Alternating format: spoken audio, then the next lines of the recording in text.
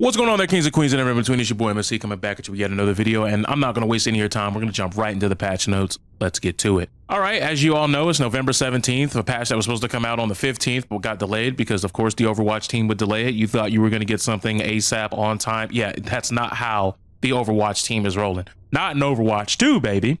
But with that being said, you're getting some skins. You're going to get some competitive match play and matchmaking things that are actually going to make things a little bit better. So you don't have like random silvers in your Masters games and golds in your GM. We're doing away with that, allegedly. They updated the defense matrix, not to be confused with D.Va's defense matrix, but they're, anti-cheat, so to speak. So now they're going to be able to make sure that people are banned for voice chat recordings. And players will now receive a notification when entering a voice chat for the first time during a play session, indicating that their voice chat may be recorded. So now they're being upfront with everything, and hopefully they tighten their anti-cheat behind the scenes. But enough of that. Crossplay and aim assist. Now, if you have someone who's playing on console and you're a PC player and they don't want to play with you because they didn't have aim assist and they couldn't aim and they couldn't track at all and they were basically a useless anvil rock anchoring your team down into the abyss, you don't have to worry about that. Now, when you're doing crossplay in quick play and custom games and things of that nature, and pretty much every mode in the game not called competitive Overwatch, they will now have their aim assist back. So good luck, good on you. That's a good change to see. Now, for the things you actually care about, D.Va. Fusion cannon spread getting increased from 3.5 to 3.75. Boosters impact damage going from 25 all the way down to 15. And this was something that was fixed in the last update. The call mech getting the ultimate cost reduced by 12%. So this is already in the game before this patch. So if you've been playing, don't even worry about this. It's already here. Now, these first two, while you may say they could be annoying and you can feel the effects, it's not enough to where anything that you were diving originally doesn't already die. Like, this is a very slap on the wrist. You could play D.Va in the exact same way and manner in which you were playing them before. Maybe there's like a 3% chance of things that killed before won't die now, but I haven't really felt that in my short experience with the patch. Now we move on to Big Girl Zarya, aka Black Air Force Energy, aka the Black Devil, aka the demon that lives underneath your child's bed. I'm telling you right now, is this character dead? Absolutely not.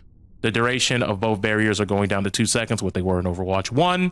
Now, as you know, the cooldown of the bubbles has been increased from 10 seconds to 11 seconds, so they're going to have a little bit more cooldown in between when they're going to be able to use each barrier. Now, granted, a lot of people are saying, is 2 seconds enough? Did we actually get rid of this character? And I'll put it to you like this. 5 seconds is more than 4 seconds, so it is a nerf. But I know a lot of people complain about this character for having a 4-second defense matrix. Y'all hate this character for having that 4-second defense matrix. Y'all despise it. You're like, how long does it last? Why does it last this long?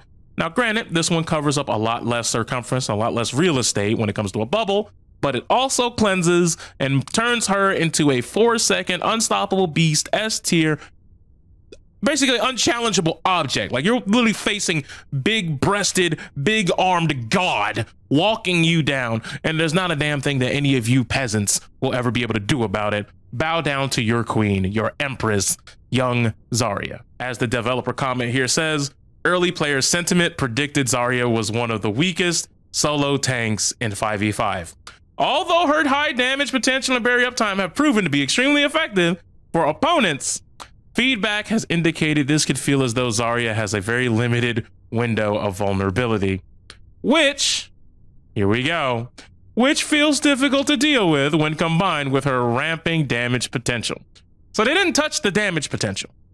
They touched her uptime with bubbles, and I don't think they really did a good job of that. Now, the second part, in the super higher upper echelon, where every second cooldown punishment is going to be happening with consistency, when teams know when to group up, who to heal, game sense, and prioritization is all on point. This actually might be something that actually brings her down a little bit closer towards the norm. But as far as like suboptimal play, this character is still the same Black Air Force ski mask energy that you've been seeing being radiated in quick play and all the metal ranks up till today. Like, there's still this character is still a demon. But speaking of ski mask energy, we got young Genji. Genji has greatly benefited from the move to 5v5. and the fact that a lot of the stuns are no longer in the game. And changing to a single tank meta, the reduction of crowd control, okay, they did bring it up, has removed a lot of obstacles for Genji. However, he hasn't received tuning updates since he wasn't actively in the meta until launch. Yes, because every time you added something into the Overwatch 1 move pool, you somehow was kind of giving a backhanded nerf to Genji, but I digress. An intentional decision, I guess it was worldwide, he sucked, but an intentional decision based on our general preference to avoid preemptive adjustments when possible. These changes will bring Genji more in line with the other flanking damage heroes like Tracer. Yeah, we'll get into that in a second, and Reaper. Reaper, who is apparently a must pick in Overwatch League, and every team is running him in Overwatch League. They're not running Genji, but once again, I digress. Maximum ammo reduced from 30 to 24. Damage reduced from 29 to 27. This first change means you're going to be reloading a lot more often.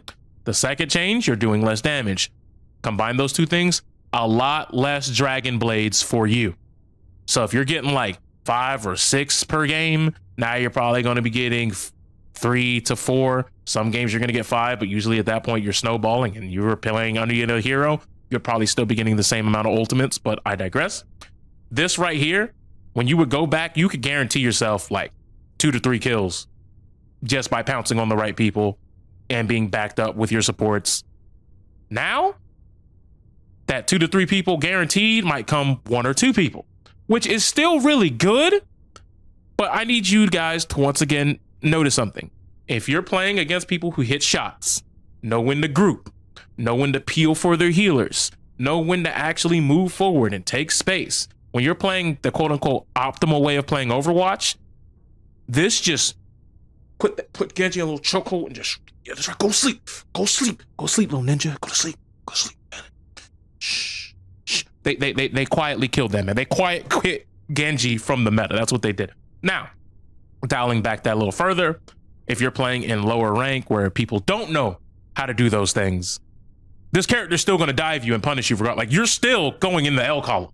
This character's still putting you in the body bag because your tanks and your DP, they're not coming back to peel for you, support. You're a lonely Zenyatta just going discard on Genji. No one's looking at the Genji. They're all in their own 1v1s over yonder, and you're like, help, help, oh God. Oh. You're still dead. You're still dead. He didn't need 30 shurikens to kill you. You're a little Mercy, and you're zipping around, and next thing you know, you get dashed. You're dead. You lost. GG's. Congratulations. Shake their hand. Like you're still losing at that point. So for a lot of people, these changes aren't even going to affect your games. They're just not. But the higher you go, the more you're going to be feeling this one, especially. This was not, honestly, I'm gonna be honest, this one's not that bad. This is the one where you're getting kind of crippled because you're reloading a lot more often. And trust me, no matter how big your clip and magazine size is for any character, take away 2 to 3, 5 bullets away from somebody. Just take that away. Just take them. And just watch how many times you're like, man, if I just didn't have to reload right now, they'd be dead. Think about how many times you think about that. Or when you were an Ana player and you only had like 12 shots before you had 15. Imagine back then when you were like, man, if I just had one more shot and didn't have to reload, imagine how you'd live. Just think about that. Now, this one I don't get. Junkrat Steel Trap, for whatever reason, they've decided they were going to nerf Junkrat. Now, granted, this was all in the last patch, so if somebody felt like something was off, now you know why. But like, this is weird. You nerf Junkrat and Soldier. You know, we'll get to that in a second as well. Now we come down to Sombra. While Sombra's rework, she gained a lot more damage to help account for the reduced ability lockout duration of hack. This is proven to be too deadly for a flanker with easy access to the enemy backlines, especially in 5v5. Well, no duh. However, the nerfs are ability lockout duration reduced from 1.75 to 1.5. And once again, while that's cool, I guess, that's not really a big deal breaker. Like, we would have just kind of shoulder shrugged if that was the only nerf. Hacked enemies are no longer valid targets for hacking during the duration of the 8-second effect. This is a great change because now you can't continuously stack hacks on people and make it to where they don't want to peek because they're going to be taking extra damage for a multitude of seconds, whether it be anywhere from 16 seconds, 24 seconds, 32 seconds if the fight's lasting that long and you're just bullying somebody. So you can't just, you know, continuously do it to them because you can hack while invisible. So in there, you could just be on a perch somewhere and, like, you know, make life hell for someone. Now, hacked enemy damage multiplier reduced from 40% to 25%. Now, personally, this is a really big one. I'm sure this is going to hurt a lot of people. There's definitely going to be a lot of kills that you were going to be able to secure that are not going to be so secured right now with the same amount of aim and mechanics that you currently have. A lot of you, when you guys would just do enough damage, you would translocate just in the nick of time. That person is still going to be alive in the current version of the game. Now, what I would have done is I would have honestly taken this down to like maybe 15. And then I would have changed this and gave it a buff here to 2.5 seconds. So now she's not killing you, but now she's crippling your team from a what you have in cooldown management, what you're able to do for 2.5 seconds. I feel as though cutting this all the way down to hell, even 10% would have been fine if this went up to like 2.5. But this is what they chose to do. We're going to see how that shakes out for the Sombra players out there. As for Kiriko, I don't even want to talk about this one. Like, this is like such a negligible, who cares? I don't think anybody was playing this character because like, oh my God, that swift step and vulnerability really saved me. And it's only like, what, 0.15 seconds? Like, this is not like a big deal. I don't think anyone cares about that. The Suzu grenade, the cleanse, the big burst healing, the 2-tap headshot on squishies. I think all of that supersedes before anybody even cared to even acknowledge that this was even a thing. Because while Swift Step was really good, being able to go through walls and whatnot, I don't think anybody was abusing the invincibility frames of the teleport. I could be wrong. I just don't see like people just, maybe I just haven't seen the clips. But I don't think this is going to change anything about her. Because, I mean, let's face it, she's got one of the top 2 ults in the entire game. Plus all the other things that I mentioned earlier. So like that, once again, slap on the wrist. What I don't understand is we got a Junkrat nerf and a D.Va nerf. And while I hate Genji, and I think Genji's one of like my worst matchups in terms of actually fighting a character, we got a Genji nerf before we got a Soldier nerf. Like, look, I'm one of the few people here on YouTube who can make this joke, so I'm going to make it. Guys, I wholeheartedly understand that Black Lives Matter. But Sojourn gotta go, y'all. What are we doing, fam? What is this? We allow this? Well, actually, no. In Overwatch, I don't think Black Lives Matter because I mean, have you seen what they've done to Doomfist?